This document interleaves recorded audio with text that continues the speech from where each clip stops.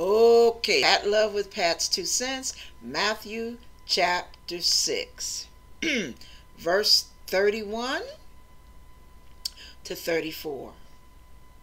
Therefore take no thought, saying, what shall we eat, or what shall we drink, or wherewithal shall we be clothed? For after all these things do the Gentiles seek. For your heavenly Father knoweth that ye have need of all these things. But seek ye first the kingdom of God and his righteousness, and all these things shall be added unto you. Take no thought.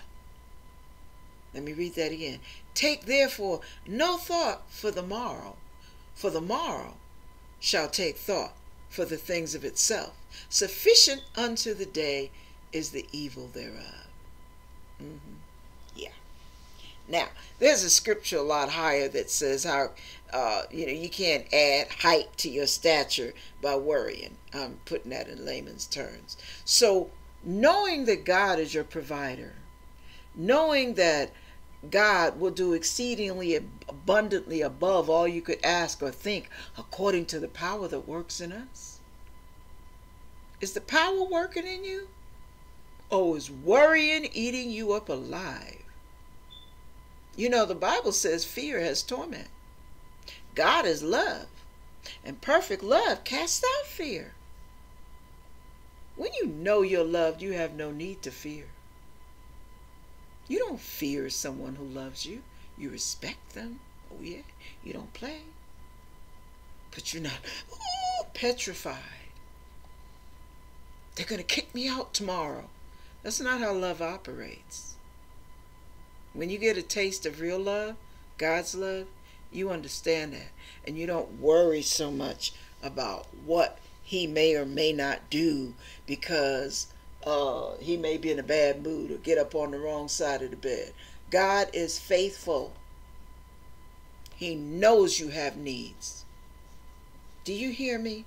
Instead of sitting around trying to figure who you can beg, borrow, and steal from, ask God what you should do. Acknowledge him in all your ways, and he will direct your path.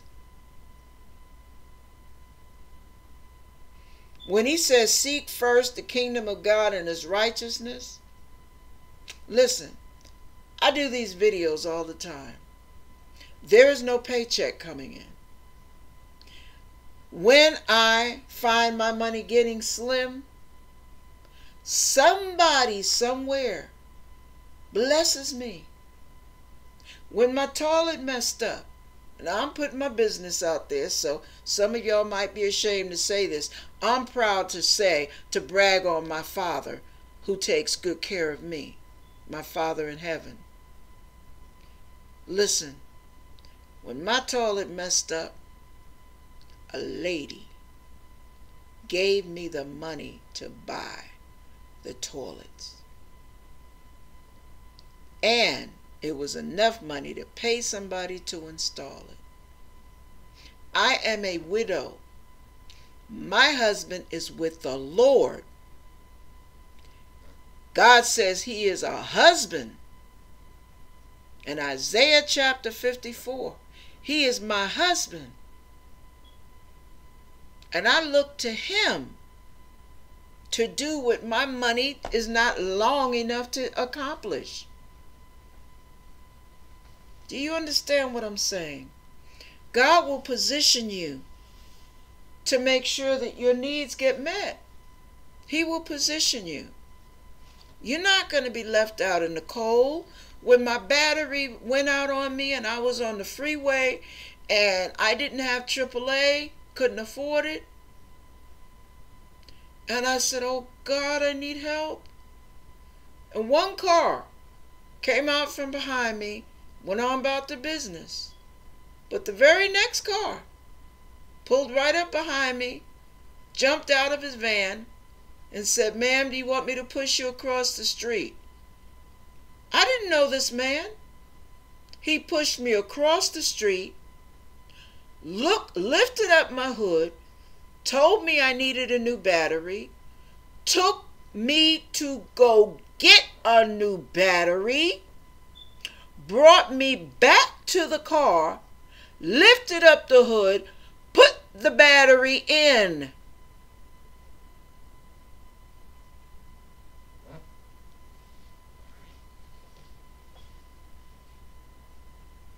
Think about how God provides.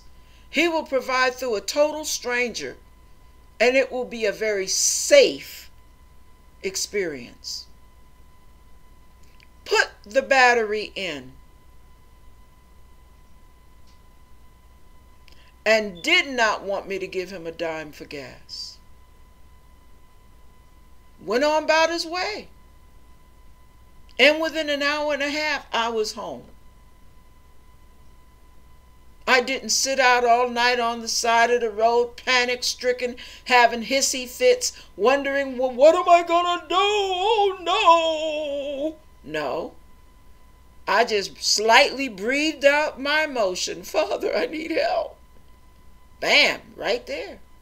Instantly. AAA couldn't have made it that fast. And I didn't have to pay for the help. My point to you is when God supplies, he supplies. And here's one of the reasons. When you put him first, when you put his ways first, you are obedient to the point of risking friendships, to the point of risking relationships, risking jobs. You do it God's way. You seek first the kingdom of God and his righteousness. So you are about your Father's business. You're serving him. You're witnessing for him. You're counseling. You're encouraging. You're singing. You're doing whatever. For God's sake. Not to glorify yourself, to glorify God. Excuse me. God honors that kind of commitment. You don't walk around talking about how committed you are to God. Nobody else needs to know that. That's between you and God. Don't sound a trumpet. Don't look for accolades and applause. Just do what you're doing and be who you are. Be all about the Lord.